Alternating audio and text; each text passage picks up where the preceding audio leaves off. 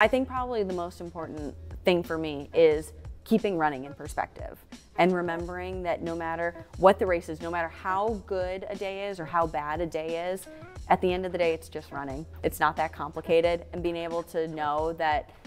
you can go as hard as you want and really push yourself to the edge, but your family's still gonna love you, your friends are still gonna love you, no matter how you do. I think it keeps that perspective of like, okay, I do this to have fun, and that's what it's about.